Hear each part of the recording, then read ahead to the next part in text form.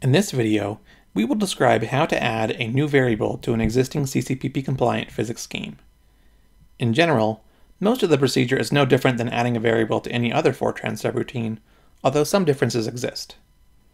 The CCPP software framework expects that memory for variables passed into physics schemes is allocated in the host model, so by necessity, some changes will be required there as well. As a result, we will be covering both physics side and host side aspects here. The first step is the same as adding any new argument variable to a subroutine. In the Fortran code, simply add the variable to the subroutine's argument list and declare it in the subroutine's variable declaration section. It is critical to use the appropriate intent attribute when the variable is declared. If the new variable is intent out, be sure that the variable is actually set in the body of the subroutine. For example, let's add a new variable called foo to the run phase of the NOAA land surface model scheme. We'll add it at the end of the argument list and make it an intent out variable. As with other diagnostics, it will be an array that spans the horizontal loop extent known by the scheme.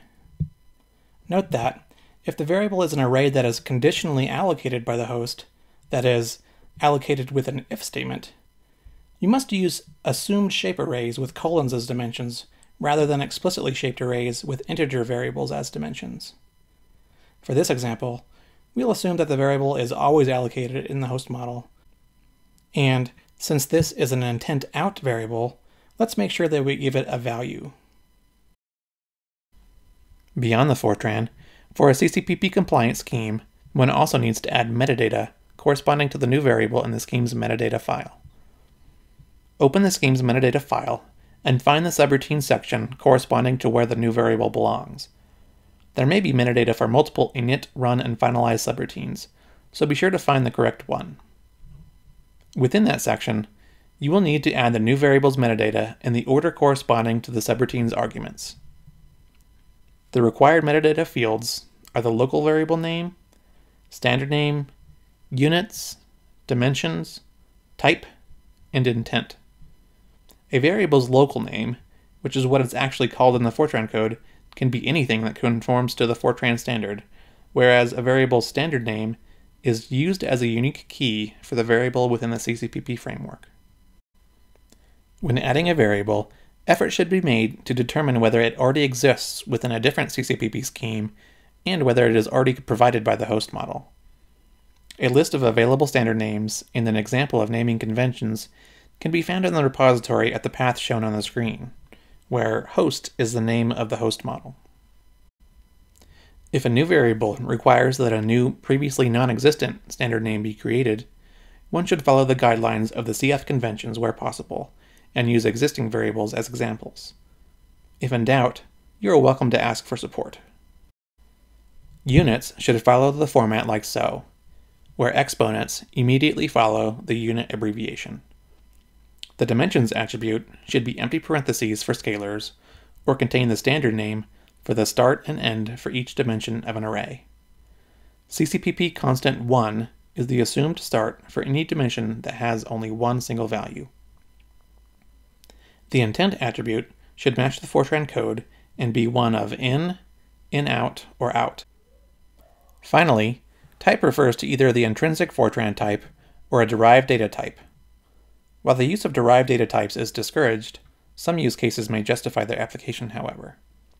It should be understood that use of derived data types within the scheme entry points forces their use in host models and potentially limits the scheme's portability.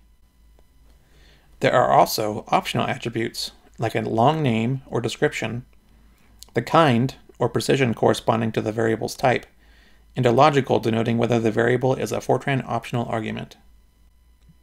At this point, if the new variable that you're adding to a scheme already exists in the host model, you're done. If you're not sure whether the new variable already exists in the host, there are at least 3 ways to find out. First, as previously discussed, you can search for the standard name in the provided PDF that has a list of host-provided variables whose path is on the screen. Second, you can search for their standard name in the metadata for the host itself, if you know which files to look in. For the UFS and SEM, Most variables are located in the GFS typedefs.meta file. Third, if you would rather not search, you could always try to compile the host model. As part of the build process, the CCPP framework attempts to match host-provided variables to physics-requested variables, and it will provide an error message for those variables that are requested by physics but not provided by the host.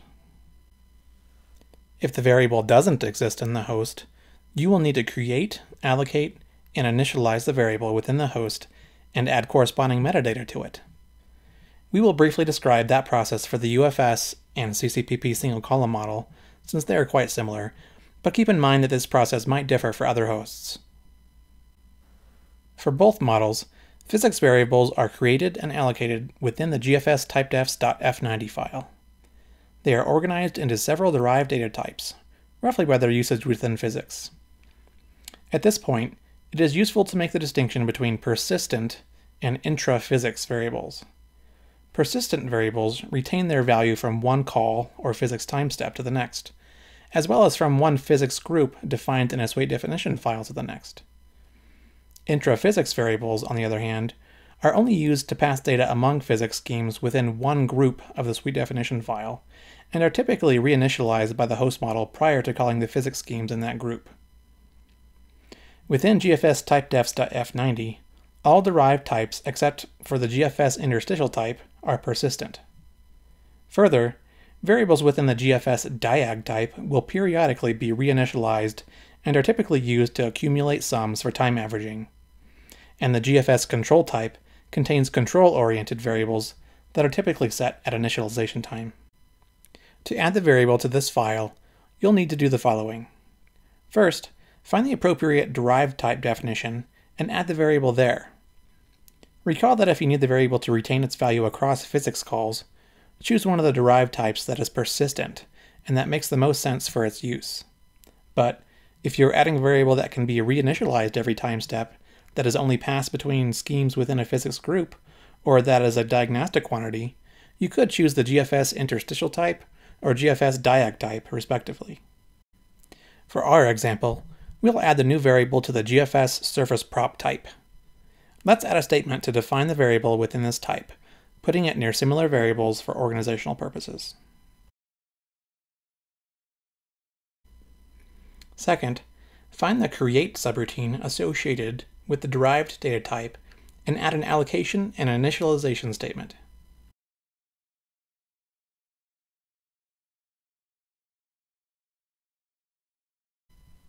To save memory, if the variable is not to be used by other physics schemes, it is good practice to wrap the allocation and initialization statements in an if block that tests whether the scheme is active. Here's an example of this in Surface Prop Create. This is especially useful for non-operational schemes.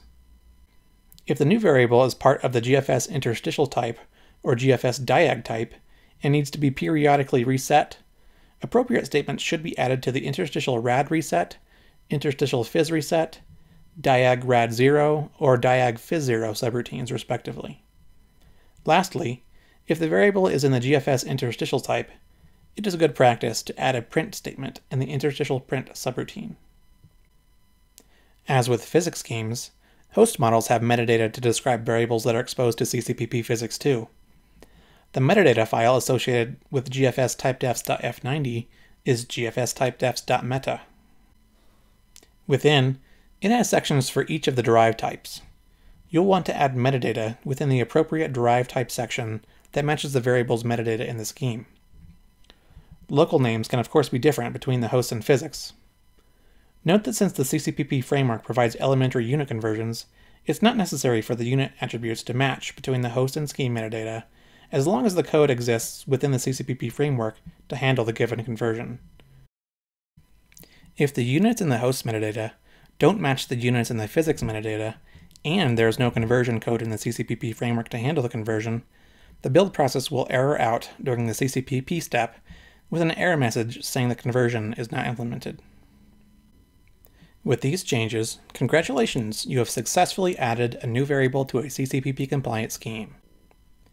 Be sure to check out the links in the description for more information on using the CCPP. Thanks.